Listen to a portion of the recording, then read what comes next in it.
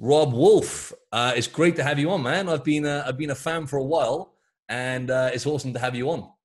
Huge honor to be here. Thank you. Pleasure, pleasure. So, how's everything going with you, man? How's your day been and everything? Everything's good. We homeschool my two daughters, 7 and 9, which is both a challenging but also a really cool experience. So this morning, my oldest daughter is working through a science section that is looking at microscopy, and so we're using a microscope on a bunch of different things. Then we actually have a little lake near our backyard, and we went and collected some water, and we're getting ready to see what type of critters are still active in the water. See if we can see some amoebas or any type of waterfowl parasites or anything that we know are in there. So just been doing homeschool and recording some podcasts. That's so cool, man. It's so cool to have them, doing that kind of stuff as well, right? Being outdoors. Yep. You know what I mean? Using a microscope and stuff like that. But how is that? Whilst we're on that topic, I'm just curious to know, like the challenges maybe you faced, over the last year or so. Obviously, homeschooling. I know you're a busy guy. Everything that's been happening, all the changes, with the pandemic and stuff. Yeah. I'm curious to know how you've managed that. So we did it. We started about 6 months before COVID. Oh, so right. we fortunately kind of had a little bit of a process, and we were kind of moving along. So it was a relatively easy transition in that regard. Honestly, the most challenging part isn't the school. It's the other 7 hours that they would normally be at school. Like, to hit the curriculum that we need to hit only takes an hour, maybe 2 hours total. Like, it really doesn't take that long. And they're both doing really well. And the cool thing about homeschooling, I'm covering the math and the science, then my wife is doing all the language arts stuff. But like, if the kids don't get something with math, we just go back and do it until they get it. And I consider them getting it when they could basically sit me down and teach me how to do something, as well as the instructor, with the home guide does. And even though that sounds involved, it's really not that much time. But because my wife and I do work from home, and we have all these projects and whatnot that we're attached to, figuring out what to do with them for the other 5 to 7 hours of the day is challenging. So we have to really, block time off so that we can go do a field trip. My daughters do Brazilian jiu-jitsu and some swimming, a little bit of horseback riding. Like, that's kind of their main physical activities. They're just riding their bikes and jumping on the trampoline and stuff. But we have to figure out things that we can get them to do to kind of get them tired. And then we can plug into our work chunk. So we've got like maybe a 2 hour period of time to like do some writing, do a podcast, or, whatever it is that we need to do on our side. So it's not so much the schooling that's a challenge. It's being available to them the rest of the time that they're not actually doing school, but that we need to do some work. Yeah, I always find that really, admirational, because I haven't actually got any kids at the moment. And I just find, like, people like yourself, because you're doing so much, you know what I mean? How you juggle that, 2 daughters, homeschooling, like you say, the other 7 hours of the day, keeping them busy, occupied, happy, spending, being present with them. And Yep. then obviously all the stuff you've got going on, which we'll talk about now anyway. So hats off to you, man. I always admire parents who, because my upbringing, my mum was like a single mother. So I saw the struggles with that. Yeah. You know what I mean? But just in general, just being around for your kids and actually, it's an admiration. My wife and I have said multiple times that we have no idea how single parents do it.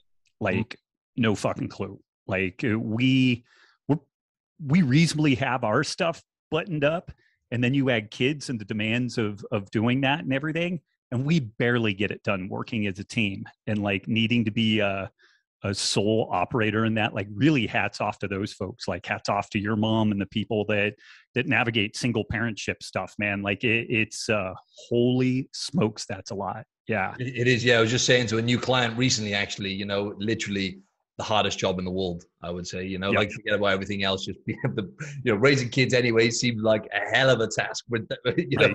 regardless, is like the hardest thing to do. But obviously, as a single mother, it's or father, it's got to be really, really Yep. challenging. But yeah, on that note, mate, just in terms of all the stuff you're doing, just give us an intro, mate, in terms of like what you do, what you're all about. Because I don't want to butcher. Sometimes I'll do the intro and I'll butcher it a bit, right? So Sure. I'll leave it with you. Man, I've got my fingers in a few different pies. So I sit on the board of directors of a medical risk assessment clinic that is in Reno, Nevada. 10 years ago, we completed a pilot study with the Reno Police and Fire Department where we identified folks that were high risk for type 2 diabetes and cardiovascular disease. And once we identified those folks, we got them paired up with a health coach, got them eating better, basically kind of a low carb kind of deal, better exercise, better circadian biology as best as we could do. A lot of these police and firefighters are on shift work. So, we do the best job that we can, but talking to them about sleep hygiene and whatnot. But that pilot study saved the city of Reno an estimated $22 million with a 33-to-1 return on investment. And so I've just been working kind of in the background trying to get this out, both within, municipalities, but also kind of corporate kind of health thing. And it's had a modicum of success. There's a lot of challenges to selling and doing something like this, but that's a piece of what I do. I've had my blog since 2008, I want to say. So like the robbwolf.com website, 2007, 2008, somewhere around there. A couple of podcasts associated with that. I am definitely not writing a book right now. I did that Sacred Cow book right up there. And great book, easily the best book I've written, and in large part because I did it with Diana Rodgers. But writing a book is kind of like having a near fatal disease that you're not sure if you're gonna get through it. Like, it's a lot. Everything else in your life just kind of, or at least for me, just kind of drops by the wayside, and it's a massive commitment. So not really looking to work on a book. And then we have our Healthy Rebellion community, which is the goal of the Healthy Rebellion is to get 1 million people out of the sick care system. So it's kind of a paid membership site where we do 3 times a year resets and just kind of talk about the news topics of the day. Currently, 85% of our chatter is about COVID in there. So I had to move the COVID section into a completely separate area of the whole thing. And you have to swear to be thick-skinned and not easily offended, and you won't bitch at anybody, and then you can sign up for that particular thing. And then I'm a co-founder of Element, this electrolyte product that we started 3.5 years ago. And between dad and husbanding and trying to motor through old guy jujitsu, that is what my days, weeks, and months are comprised of. Oh, dude, let's talk about that quickly anyway, Element, because I started taking your supplement recently, and it just goes to show, right? Because, when you don't eat much protein, we might as well talk about this now in terms of yourself and I know you don't eat any ultra processed foods, neither do I now, right? I used to. Things have changed. Right. So, so for me, obviously getting enough just sodium, I had loads. I had 2 big meals a day, tend to break my fast later in the morning, intermittent fasting or whatever, loads of salt on my meals. But since having the obviously, because your supplement is sodium, bit of magnesium and potassium, having that when I hydrate in the mornings, especially before training, sometimes I'll just have it anyway, and it just gives me a big boost of energy. So just talk us through that, because I always communicate this to clients, because obviously sodium and salt is still, some people are still a bit worried about, adding salt to their meals and stuff. So yeah, it's such an interesting thing to unpack, because sodium is recognized as an essential nutrient. You will die without it. One of the challenges of fasting is that during the process of fasting, there is this process called the natriuresis of fasting, which is basically the loss of sodium during a fast or a low-carb diet. And what happens is insulin levels tend to be suppressed, and then that causes a downregulation in a hormone called aldosterone. And aldosterone causes us to retain sodium. It's one of several hormones that cause us to retain sodium. But people get really low fluid volume. They can get dizzy. They have super low energy. And that energy part is kind of interesting. We always kind of think about energy drinks as like some sort of caffeine mix. But when you really look at the cellular basis for energy production, the Krebs cycle, which is driven by sodium-potassium pumps, really electrolytes are where energy comes from ultimately. Like they're kind of the currency that allows that whole process to occur. So it's interesting just how important sodium and electrolytes are. But then when we look at the modern diet, people tend to overeat in general. They tend to overeat these highly processed foods, and these highly processed foods are loaded with sodium. So we don't necessarily want someone who's eating a ton of super processed foods to eat a high sodium diet, although also eating a low sodium diet doesn't really help all that much. They've done studies on that, and that's why the low salt diets are kind of unimpressive with regards to addressing hypertension and high blood pressure.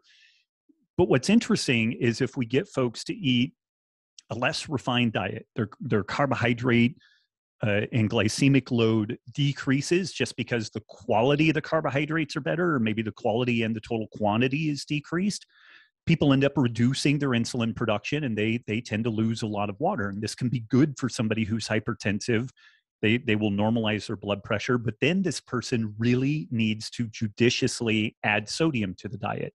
And that can either be, vigorously salting food, although it's hard to do with just food. I'll soups and stews and stuff like that, curries, I think you can hide more sodium and those sorts of things. But even salting a salad, salting your vegetables and your meat and stuff like that, it certainly helps, but it's hard to get enough. And this is what my story was: 23 years of eating a low carb diet and not really rarely ever getting the sodium right. And when I did, it was just by accident, not by design. And that it was figuring out the need for that sodium that was really the whole impetus for starting Element. And initially, it was just producing a free downloadable guide that was how to mix your own, what we called it was Keto Aid, how to mix your own homebrew electrolyte supplement.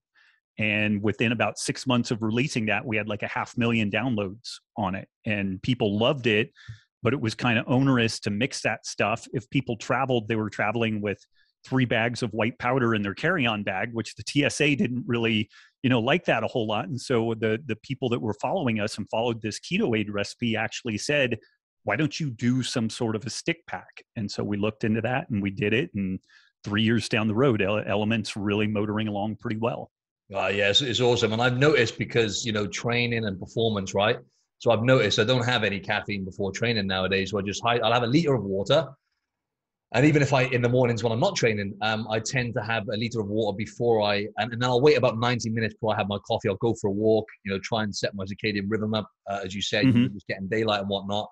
But yeah, with training, with the Element stuff, I've noticed and the pump as well. You've probably seen some of the posts as well. Yep. In terms of the pump from the sodium, it's actually insane, Rob. It's like, obviously it's a good feeling when you're lifting weights, but the energy levels are different, more sustained energy. And it's just simply from having that, 1,000 milligrams of sodium and probably a little bit of potassium and magnesium as well. And drinking that whilst I'm training is awesome, man. Yeah, I mean, it was a and it tastes great. Sorry, I wanted to say as well, it tastes good as well, because that's like the watermelon, the raspberry flavor. If you mix that with water, man, it tastes really good, It really does. And I kind of joke, there's nothing magical about the product. Like, we don't make some claims that we have some super magical mineral rich sodium source. It's just sodium chloride. It's mined in like upstate New York, and it is good quality. But if there's any magic to it, it's that we really nailed the flavors, and it's convenient. Like those, and the formula is good. Like it's actually got enough sodium to do what we need to do. But thank you. Yeah, like we spend an enormous amount of time trying to get the flavors right so that folks will enjoy it. I know this is a tough question to answer, Rob, because obviously everyone's so different in terms of how they eat, their lifestyle.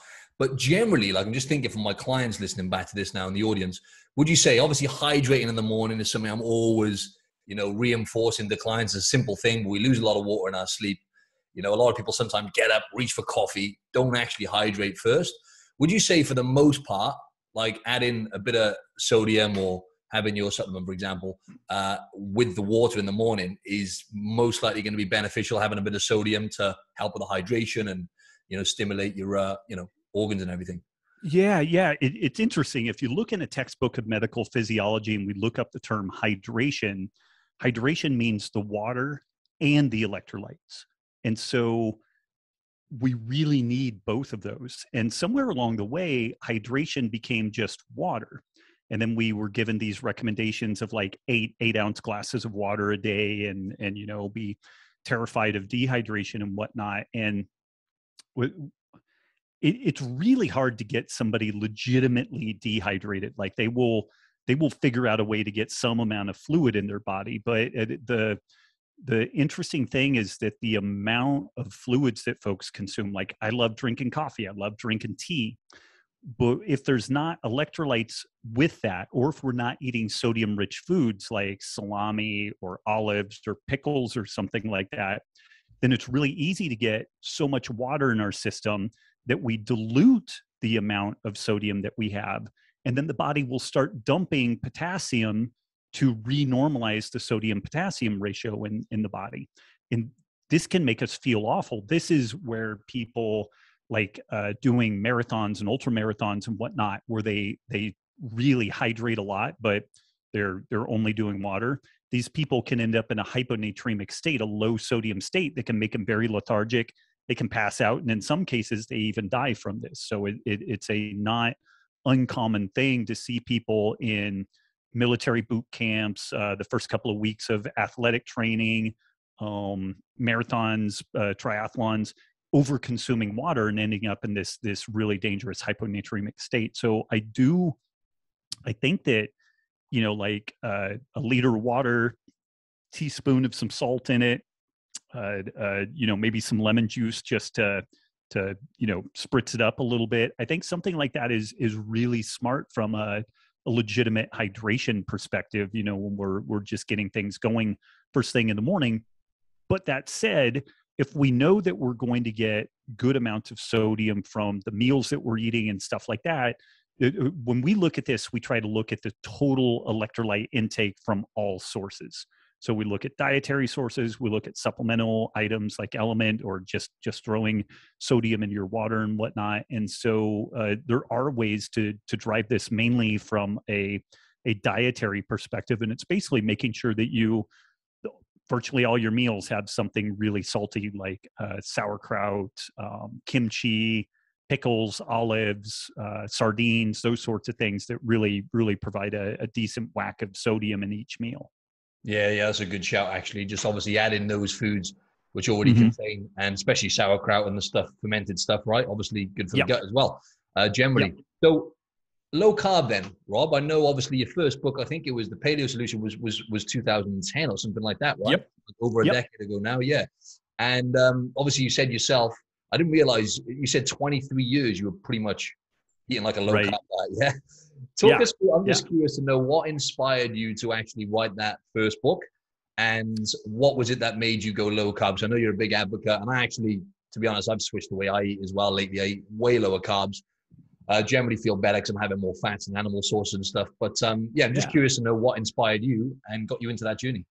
Yeah, you know, so I was looking at either an MD or PhD track, and was doing just bench level chemistry in a cancer research center, and developed ulcerative colitis. This was back when I was like 26, 27, around 1998. And I was so sick so I'm about 170 pounds right now.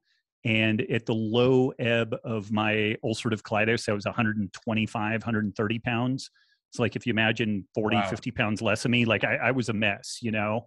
I just wasn't absorbing anything. I was suffering terrible malabsorption issues because of the gut inflammation. So my options were a bowel resection and or immunosuppressant drugs. And I just knew that those weren't good options, but I didn't know what else to do. At the time, I was eating a pretty low fat, essentially vegan diet. And I think for some people that works great. For me, it was a disaster.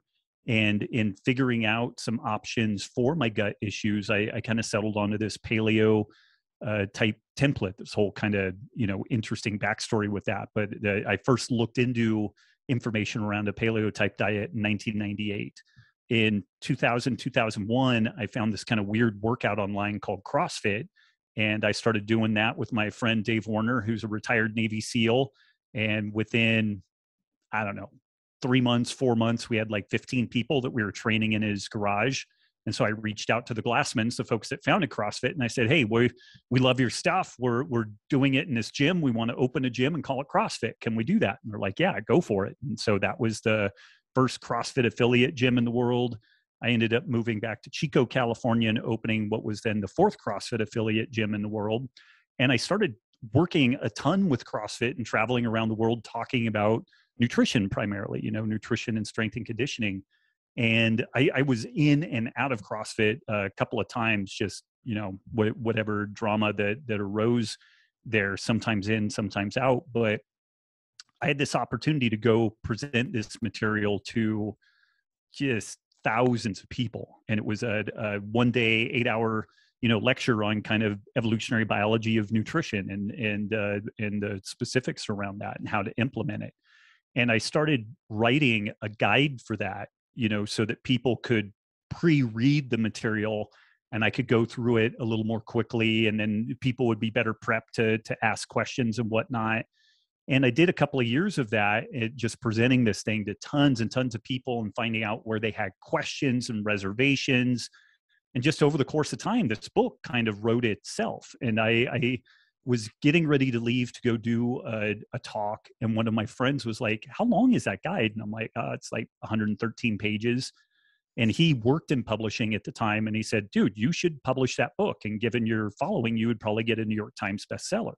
And I was like, okay. So I kind of I started the process of really formally writing this thing, not just as a guide for a seminar, but as a book. And I think to the degree that that book was successful, it was really because of a conversation that I had with so many people. Like when I would write one paragraph, or if people are reading one paragraph, in like 80% of people, this question pops up.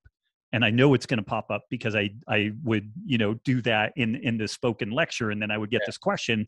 So then I was able to immediately, hold on, I'll get to that. And then I would get to the thing. And so Wow. it was really a conversation with like 10,000 different people, and they're both where they understood this stuff and also what they didn't understand, what the reservations were, the challenges of just kind of plugging this stuff into a mainstream lifestyle. So I think that was a big part of why that first one really stuck. There really wasn't a paleo diet genre before that book. Like if you hate the paleo diet, then, I guess I'm kind of the person to blame for that. But there wasn't a book section, at Amazon or in a bookstore that was paleo diet prior to that. Yeah. And as far as diets go, because I know obviously yourself, like you said yourself, everyone's different, right? Some people might do really well on a vegan diet, although that's probably right. Probably a small minority of people generally. Some people do, but as far as diets go, so to speak, the paleo way of eating, which maybe you could break down for us, obviously, like the hunter-gatherer kind of ancestral way of eating. So just going to see if you wouldn't mind just explaining. Obviously, we've got keto, we've got the paleo, and obviously, low carb. So yep. I know again it's a broad question, but in terms of the benefits of like those kind of 2 or 3 ways of eating, what would you say overall are the kind of the biggest benefits of eating that way? Because the bottom line is we evolved to eat that way, right? And I've learned that with my body over the years, so yeah the way that I break this stuff down, paleo is really about food composition. So it really tries to focus on meats and seafoods, fruits and vegetables, root shoots, tubers, but it's kind of agnostic as to the protein fat carb ratio. Like it make it kind of protein centric, and then the fat and carbohydrate you just kind of take care of based off of your specific needs. A ketogenic diet is interesting and a little bit more amenable to scientific research because it has this really concrete endpoint. Like, are you in a state of ketosis or not? And they typically define it by having a blood beta hydroxybutyrate level of 0.5 millimolar. So ketogenic diets have been really well regarded, or more embraced within, say, kind of dietary research circles, because although the composition can kind of change and that can throw some variables in there, if in science, we like to just have kind of one endpoint that we're kind of looking at, and are you in ketosis or are you not? And then we can kind of go forward from there. So paleo really has this eye towards food quality, and then keto has these more specific kind of macronutrient ratios to get into ketosis, typically at least 70% fat if not more, maybe 20% protein, and then less than 10% carbs, although using the percentages gets people in trouble. People end up kind of screwing stuff up when they start from percentages and not the other way around. But the success of keto has kind of made it difficult for people to realize there's this whole spectrum of lower carb. Like we're generally told to eat somewhere around like 400 grams of carbohydrate per day, mainly from grain sources. Even a lot of sugar is kind of like, given a hat tip on that stuff.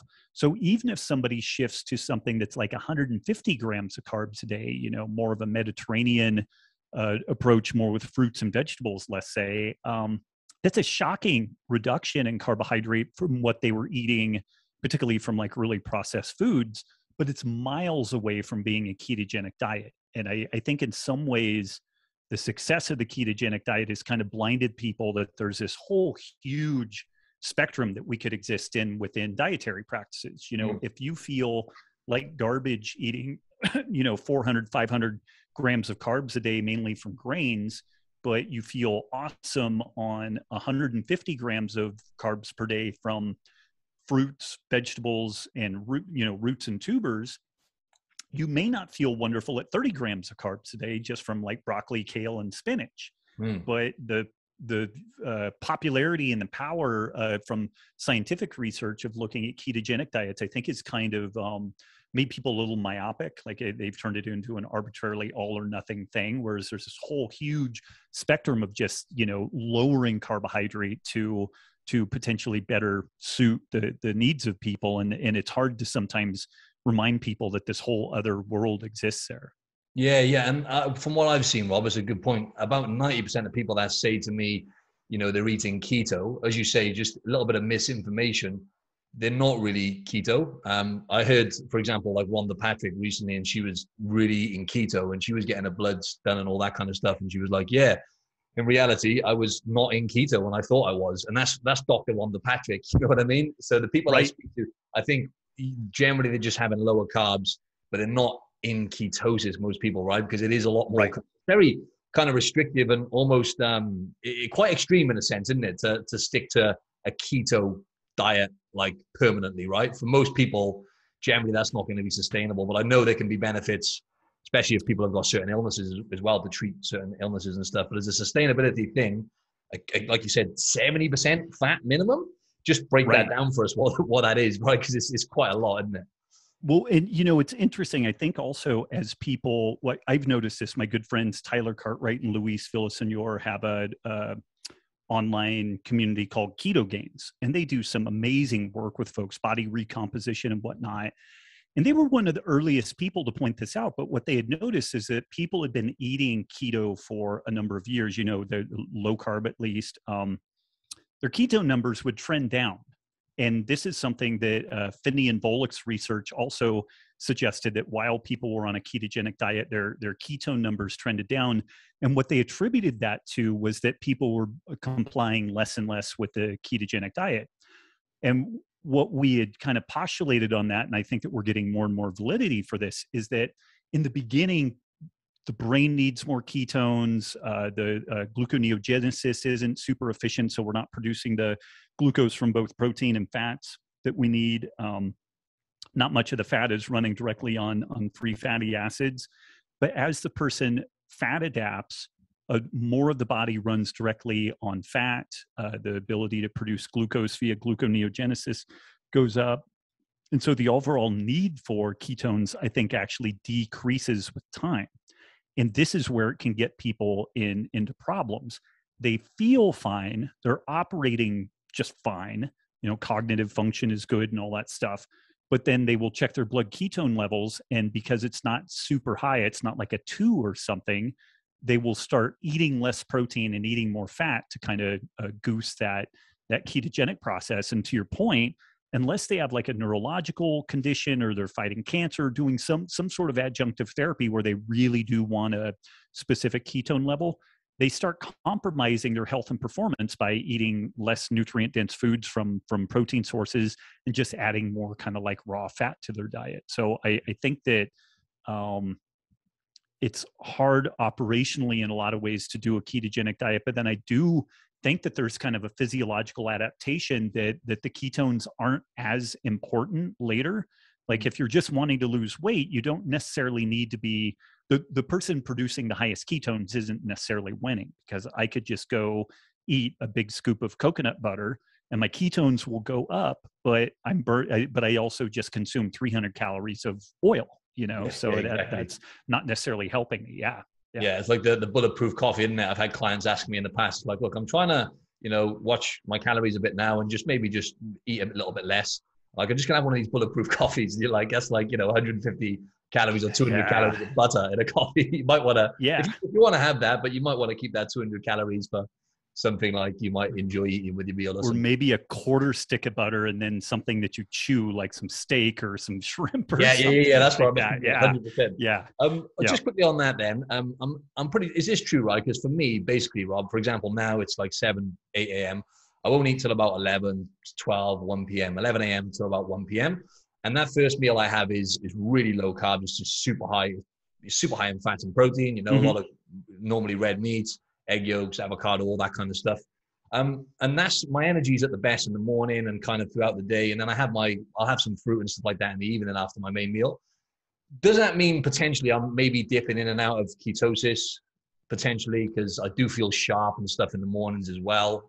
I'm just curious. I know it could be, there's a lot to that question, but I'm just curious. Yeah, I mean, almost certainly you're dipping in and out. And even someone who is eating more of a standard American diet, like they'll get to the 0.3, maybe even 0.4 millimolar level of beta hydroxybutyrate at the end of an overnight fast. The fact that you're basically carb cycling and you're physically active is going to factor into that. This is Sami Einkainen. He was a co-founder of Trulia, and then Trulia was acquired, and then he is a co-founder and might still be the CEO of Virta Health, the ketogenic diet, program for type 2 diabetics. And he did an interesting piece where he was doing some really hard road cycling, like just big wattage, lots of time in the saddle. And he was eating 200 plus grams of carbs a day and was still at like a 1.5 millimolar. And so like physical activity is going to be a big deal. So the longer we take between meals, typically the more kind of ketogenic the process is, the greater a physical activity level, the higher, like the amount of protein and carbs we can eat and still be in a ketogenic state. But it's probably a pretty good bet that you're dipping in and out of that. And if you feel good on both sides of it, I think the main takeaway is that you're metabolically flexible, which I think is kind of the holy grail for what we're looking at with this. Like if you were called upon to, supply chains bonk for a week and you have to just not eat for 4 or 5 days, you could probably do it and it probably wouldn't totally crush you. It would suck in some ways, but you probably wouldn't have that super gnarly kind of induction phase into the fast. It'd probably be relatively painless and quick. And then the flip side of that, if you needed to do a ton of physical activity, you could probably dump a good amount of carbohydrate in amidst that physical activity and probably be fine with it, which I think is like what we would all like to be at. I think some of us have greater or lesser genetic capacity around that. Different epigenetic factors, like I think antibiotic exposure can influence that to some degree, like changing the gut microbiota and maybe making us less carb tolerant than what we might otherwise be. But yeah, it sounds like what you're doing is some great metabolic flexibility work. Yeah. Awesome. So on that note as well, in terms of like body composition, fat loss and weight loss and stuff like that, obviously, people are struggling more than ever, any other time in human history when it comes to, got more food available to us, less movement, everything else. What would you say all in all, in terms of like fat loss? A lot of my clients and audience listening to this, obviously most people want to improve the way their body looks. So what would you say are the fundamentals? So I know in your book, what really stood out to me in Wired to Eat, and I knew this anyway, but the way you broke down the 4 pillars of health, right? So obviously sleep, nutrition, exercise or movement, and then, social connections, I think you call it. In other words, community. I know they're the 4 pillars of health, but what would you say generally people need to really focus on if they're looking to get leaner, healthier, and improve the way their body looks? So I've had folks that have followed my work for 10 plus years, and they'll join our Healthy Rebellion community, and there's, like they might report that they've had a benefit from kind of ancestral eating, but they still don't have the body composition they want. We do a reset, and as part of these resets, we'll figure out a macronutrient breakdown for folks, kind of figure out their calorie needs and whatnot. And when people are called upon to eat the protein they're supposed to eat, they're just jaw dropped. They're like, oh my God, I wasn't eating. They're eating half of what they were supposed to eat. And these are folks that are like into paleo, into keto, into carnivore. They know the importance of like animal proteins. They're not adverse to it.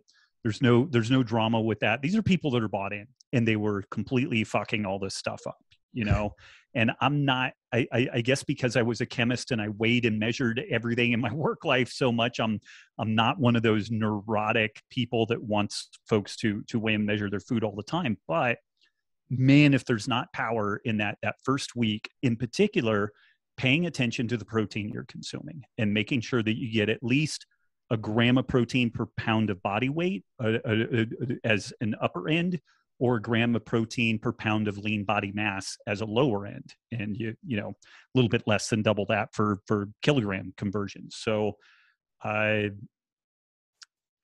that's the thing. Like if people don't hit that protein minimum, everything else is a battle, because people tend to be hungry. They tend to overeat. They don't get that satiety signaling. They don't get the proper body composition. So like hitting that protein on the dietary side is just a non-negotiable feature. It's going to be almost impossible. You can get some progress with people, if they're under eating protein, but God, it's hard. And it's really a struggle. It's hard for them to stick with long-term. And you're seldom going to get the really super impressive body composition changes that you would see with adequate protein. And so that's kind of the dietary thing. And then just really focusing more on sleep, like going to bed earlier, improving sleep quality, improve sleep hygiene. If we really get on top of sleep properly and get better, circadian biology and better restoration, the weight loss is magic then. And it all goes together. It's not just that you're physiologically better at like fat burning when you sleep well, which you are, but your willpower is much stronger. Like if you walk by the cookie counter at some, a coffee shop or something, you're like, oh, cookies, those look good, but it's not like, oh my God. Whereas if you've had and this is the challenge of being a parent, you have a kid watches a scary movie, they wake up in the middle of the night and are in your bed kicking and doing the exorcist thing in your bed, and you have a terrible night's sleep. And then you walk by that cookie counter the next day when you're tired and cranky and really low ability to control your impulses. It's very hard to not do the cookie or the cupcake or, whatever it is that you're kind of wanting to do. So nail that protein and then really double up on your efforts to sleep better, and magic happens with that. Yeah, it's the number one thing, right, Rob? Really, as you said yourself, like basically what you were saying is sleep is the foundation, right? Because even after one night's poor sleep, hormones can be all out of whack. You know what I mean? Yep. Decisions you're making with food is likely to be a lot worse, and totally agree with that. So and with the protein thing, right? Because I'm glad you said that, because this is probably the biggest battle I have all in all with clients, a few other things, but just consistently hitting protein.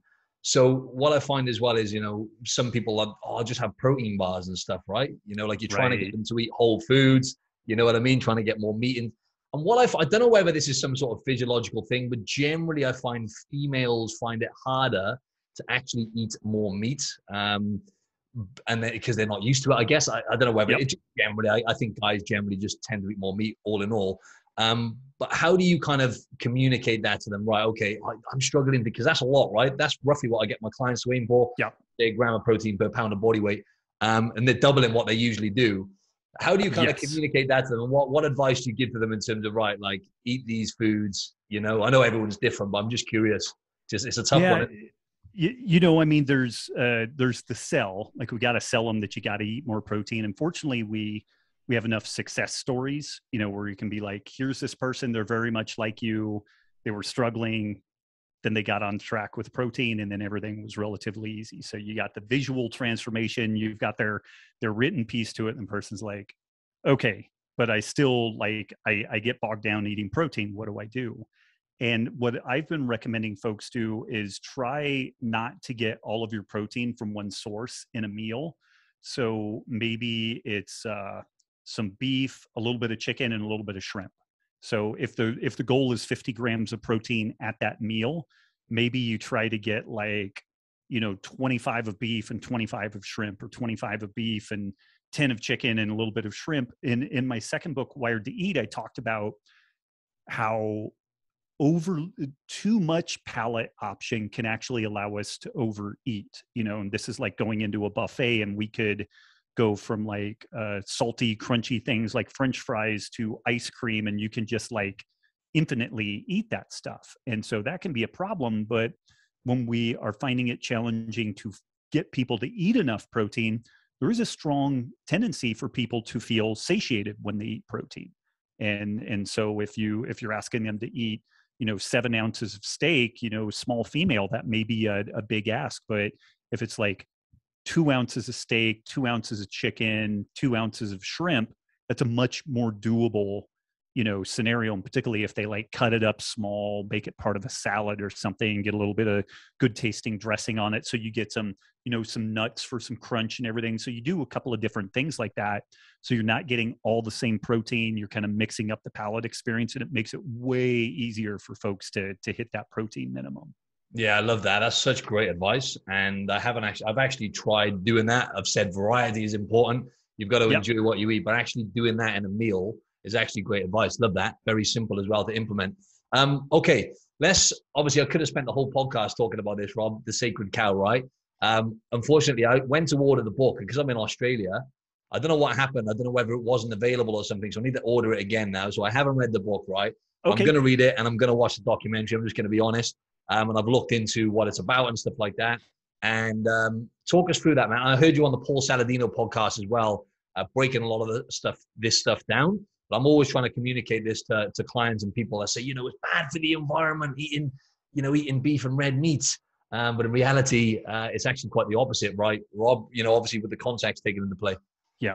Yeah. It's man, how many different topics can one get canceled on these days? You know, if you end up on, you know, the wrong side of like a social justice discussion, just simply advocating for low carb diets, you know, you can be labeled elitist or, you know, all this stuff. And then, man, climate change, you know, if you have any commentary anywhere around the topic of climate change, like, yeah, oh man, you can end up in some trouble pretty quickly. And what I've suspected and then have learned over the last 10 years of really going deep on this regenerative ag story is that the climate change implications of animal husbandry have just been like grossly exaggerated. They're totally taken out of context. There was a news piece that got wide distribution that some folks in a fairly high level position made the claim that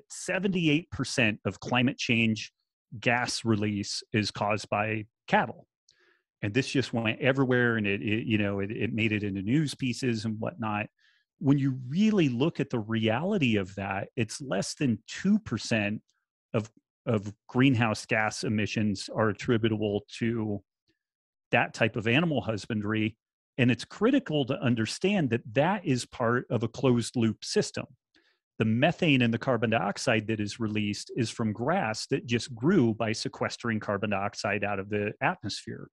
And then as the cow lives its life and belches and farts and it releases both carbon dioxide and methane, the carbon dioxide gets reincorporated into plants. The methane has about a 10-year life cycle before it gets hydrolyzed into carbon dioxide and water. And then it enters this system. So the biogenic systems get a really bad rap. And the dangerous thing that has happened is people have gotten so wrapped around the axle of reduce greenhouse gases at all costs when people realized, oh man, termites produce huge amounts of methane. Maybe we should eradicate termites. Then folks discovered that shellfish on the ocean floor, which they do so many good things, they filter the water, they're part of the ecosystem, but they produce a boatload of methane. People were suggesting that we should eradicate shellfish. And again, these things are all part of a biogenic system. So that is just one of the topics. Sacred Cow, we cover the environmental, ethical, and health considerations of a meat-inclusive food system. Each one of those topics probably deserves several well-written books, just kind of unpacking them. But we did the best job we could to start with the health considerations, then look at the environmental, claims like that animal husbandry uses a lot of land and consumes a lot of water. And there's a lot of nuance as to what that actually means and what the real story is there. And then the ethical part. And the ethical part isn't as cut and dry as folks suggest. A vegan or plant-based diet is not bloodless. The industrial row crop food system kills billions of organisms every year, from herbicides, pesticides, the combines that collect all the grains and whatnot and process them. Everything from invertebrates to birds and small mammals get killed in that process. So it's not a bloodless affair, and there's actually been analysis that suggests that the more animals are killed via the row crop system than would be killed if we shifted our whole food system towards large grazing animals, fruits, vegetables, nuts, and seeds, which ironically would probably be much healthier also, but would ultimately end up killing fewer animals. You sound like a crazy person saying that, so the cool thing about the book is that we were able to really precisely say, okay, here's the claim. Here's the research around this claim. This is exactly what they said. Here's our analysis of this. And then if we're wrong, here's how you can address this. And by and large, we haven't had anybody come back and say that we got this stuff inaccurate. There haven't been like huge, takedown pieces talking about that stuff, but it's really controversial. It's very can be kind of socially isolating because people will paint you as uncaring because you have a different view on the way that this stuff should be handled. I believe in climate change. It's something that we need to definitely address and be prepared for. But I think that so much of what goes into this discussion, particularly around animal husbandry, it's actually going to be dangerous because we're not, if what I'm saying is correct, then we're looking at things in a way that is exactly the opposite of what we should be doing to properly address climate change. Like we're focusing time, energy, and resources in a direction that's actually going to be counterproductive. Yeah, and there's a lot for you to unpack, right? That because it's so. Yeah, I heard you talking about it, and I was like, right, I want to make sure I sit down and watch this documentary properly because I'm like, it's a complex topic, and there's a lot to it. So I think the best thing to do is it on? I think it's on Apple. I looked, and it's on Apple TV. Isn't it? The Sacred Cow, the film, is on most video distribution channels like Netflix, Apple. Oh, so it's on Netflix. Prime. Sacred Cow. I think it is. Okay. I think it is definitely. I think Amazon that's Prime. what it is. Okay, in my defense, in Australia, the Netflix it's only got certain. It didn't have it on Netflix in Australia, but I looked yesterday and they've got it on. I think they've got an Apple TV here, so I'm gonna definitely watch that because it's like with the environment as well. I guess when it comes to airplanes and bloody cars and like all the other things, steel, creating steel for the house you live in. Like there's all these things which because we've been brainwashed and obviously targeted by the media to believe that cows are I think it's really painful when you look at all the other things that could cause these issues, and like you said, even processed food, right? That's a whole nother conversation. And it's devilishly complex. This gets a little bit peripheral to this, but people will do things like bringing a canvas sack to the grocer instead of getting a plastic bag, which I think is great in a lot of ways. But there's this ironic reality that you need to use that sack 20,000 times to have the same small carbon footprint as using one plastic bag.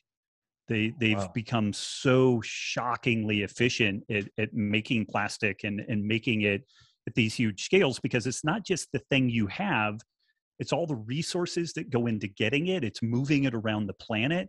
I think a lot of people have probably noticed in the time that they've grown up, like so much stuff has shifted from being packaged in glass to plastic. Now that seems bad. And there's certainly questions we should have around that. Glass doesn't really break down, but it doesn't do the same things in the environment that plastic does. But because plastic is so light, it has a lower overall energy footprint and carbon footprint than glass does, because glass is so relatively heavy. So as a society, we have to ask some questions, like if the goal is complete reduction in greenhouse gases, then we should be making everything out of plastic versus like steel and glass in so many different circumstances. But if we value a cleaner environment and cleaner oceans, then we may need to accept that we have a greater carbon footprint and we're going to be paying a larger price to be able to ship things around the world. And this is stuff that just gives people fits. One, the math is complex to like track all this stuff down, doing what's called life cycle analyses. So it's an onerous amount of information gathering to even get to a point where you can have an assessment like that. But then it's kind of a buzzkill. Like you've got your canvas bag, you're going to go shopping, you're doing something good.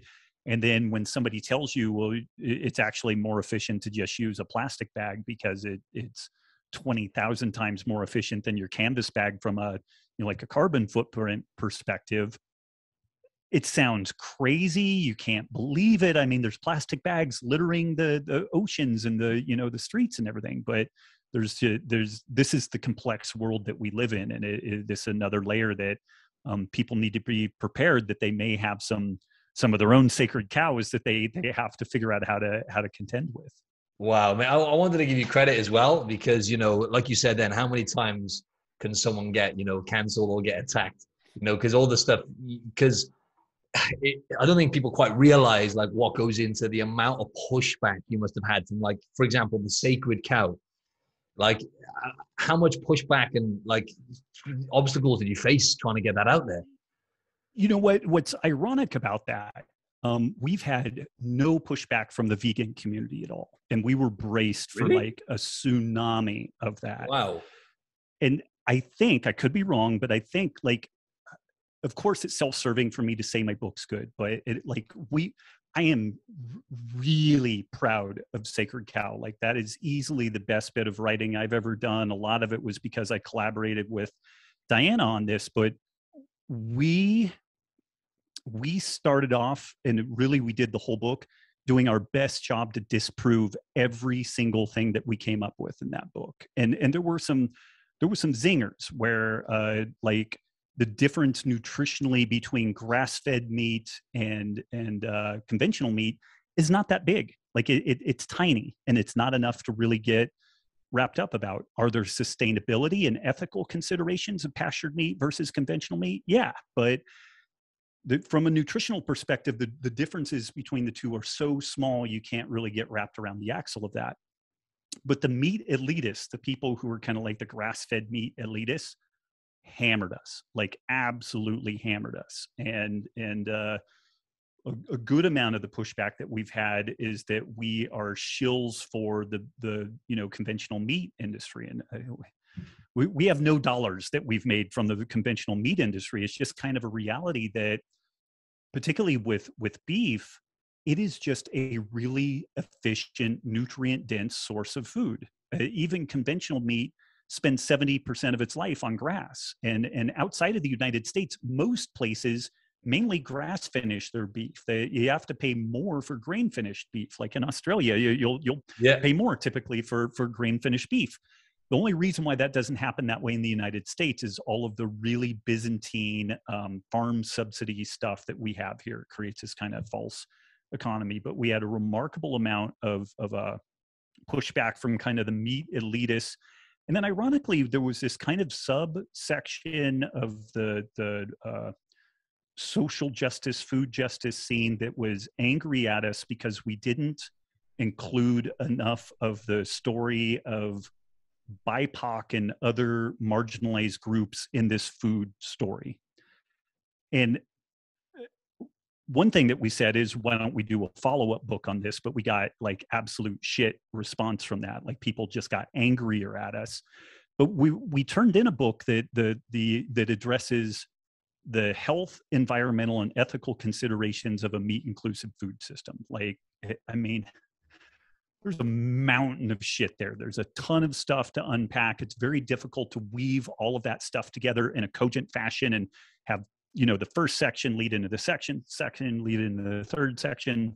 When we turned in that book, it was 600 pages, the manuscript. And then the editors got it down to about 300 pages, which is right at the outer edge of what people are willing to consume in like a popular, publication type book. You get much beyond that, and it crushes the sales. Like people won't buy it. People will not read it because it's too intimidating. And so this was an interesting thing. These were people who were in the regenerative ag space, who believed in the practices that we were doing, but couldn't believe that we didn't take their specific pet project and make it the whole focus of our project.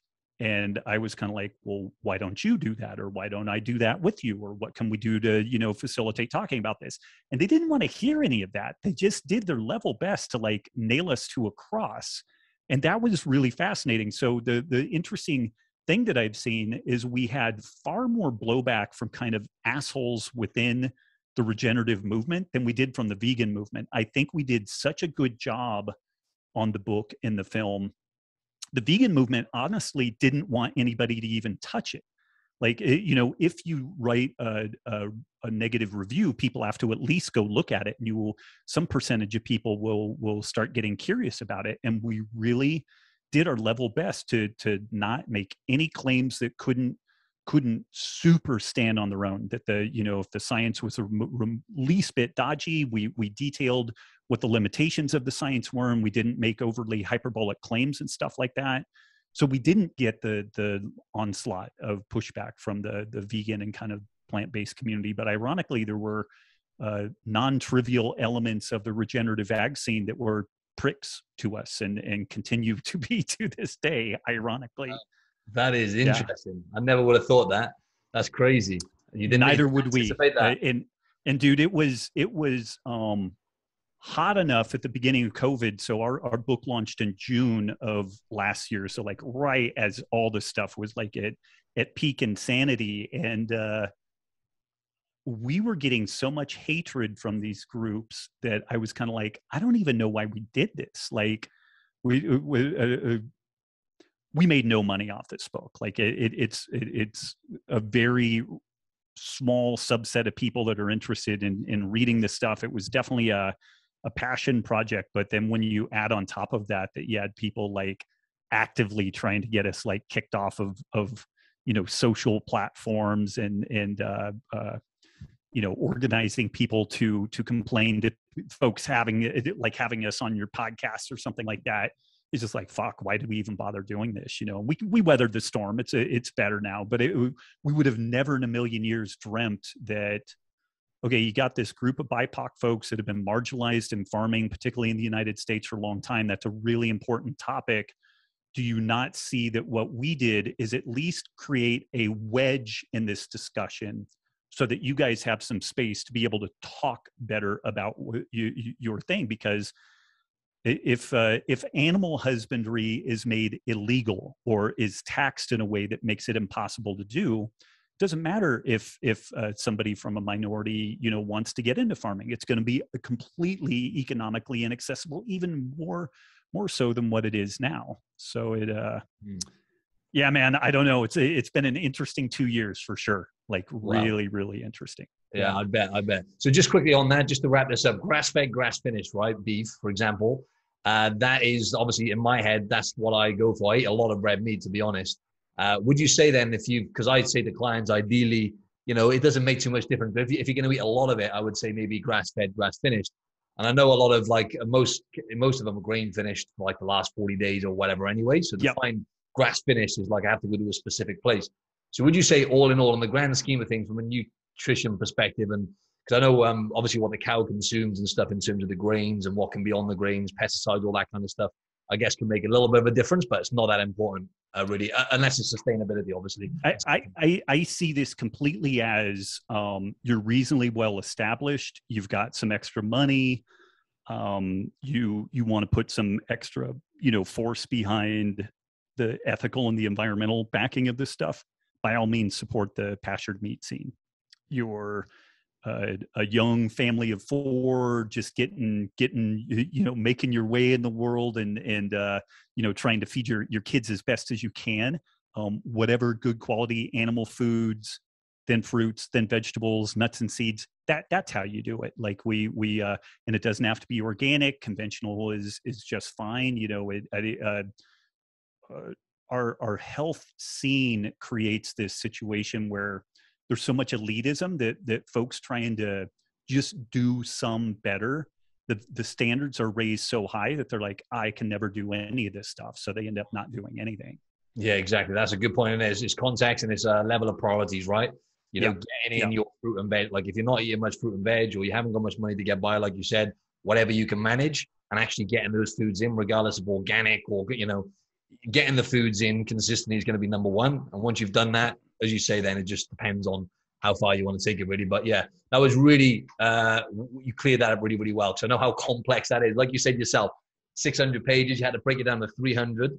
And obviously it just goes to show how complex this topic is, right? So hats off to you, mate, for diving into that. And just all the stuff you've done, man, like all the stuff to actually, to go against what everything, the government, all the stuff that, not go against the government, but you know what I mean? Paleo, for example, right?